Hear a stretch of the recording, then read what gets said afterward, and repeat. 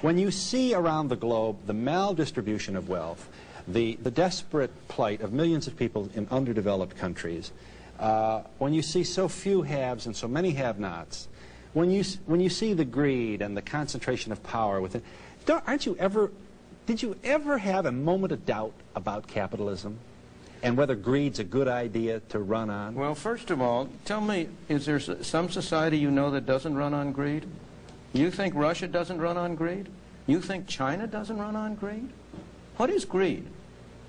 Of course, none of us are greedy. It's only the other fellow who's greedy. The world runs on individuals pursuing their separate interests.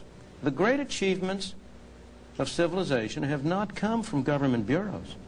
Einstein didn't construct his theory under order from a bureaucrat. Henry Ford didn't revolutionize the automobile industry that way. In the only cases in which the masses have escaped from the kind of grinding poverty you're talking about, the only cases in recorded history are where they have had capitalism and largely free trade. If you want to know where the masses are worst off, it's exactly in the kinds of societies that depart from that. So that the record of history is absolutely crystal clear that there is no alternative way so far discovered of improving the lot of the ordinary people that can hold a candle to the productive activities that are unleashed by a free enterprise system. But it seems to reward not virtue as much as ability to manipulate the system. And what does reward virtue? You think a communist commissar rewards virtue? You think a Hitler rewards virtue?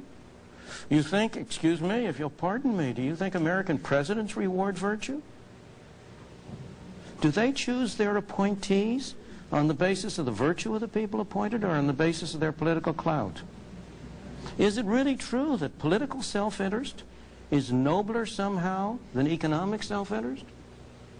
You know, I think you're taking a lot of things for granted. And just tell me where in the world you find these angels who are going to organize society for us. Well, I don't even trust you to do that.